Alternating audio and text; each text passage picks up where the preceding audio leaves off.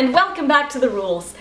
So do you ever wake up in the morning and discover that you are completely exhausted and you haven't gotten a very good sleep and you wonder why? Do you ever lie in your bed at night thinking, damn you sheep, you're not helping? Do you find yourself falling asleep at your desk halfway through the day because you just did not get enough sleep? Then I have a solution for you! Today we're going to be talking about the rules for going to sleep.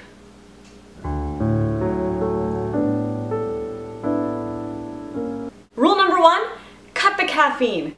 I know, it's terrible, and I know that coming from me it doesn't really make much sense. However, everybody is different, but for most human beings, cutting the caffeine 5 to 6 hours before you're gonna go to bed is probably the best idea because it won't keep you up that way.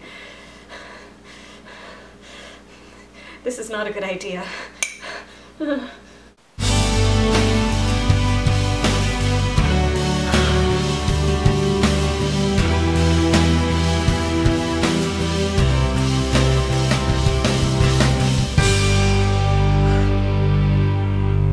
Rule number 2, no screens in bed. That means no TV, no telephones, and no computers. Somebody out there has done a study that shows that light from the screen will keep you up later. And if you want to go to sleep, then that's not going to help. So put your damn phone away.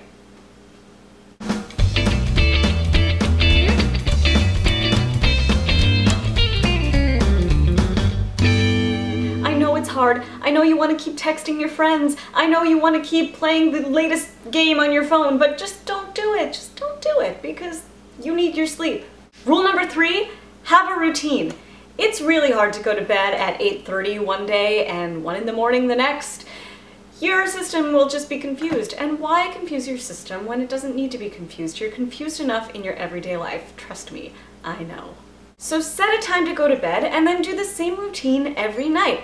Brush your teeth, wash your face, go to the bathroom, drink some water, get into bed, close your eyes, and sleep. Hopefully. And rule number 4, try not to eat anything just before you go to bed because, in my humble opinion, food before bed gives you strange dreams.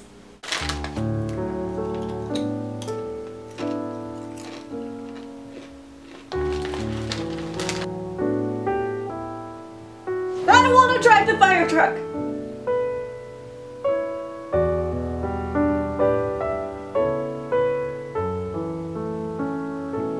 And that is it for this week, everyone. If you have any other suggestions for how to get to sleep, please leave them in the comments down below. I love hearing from you. Feel free to hit the thumbs up and subscribe if you haven't already. And until next time, sleep well.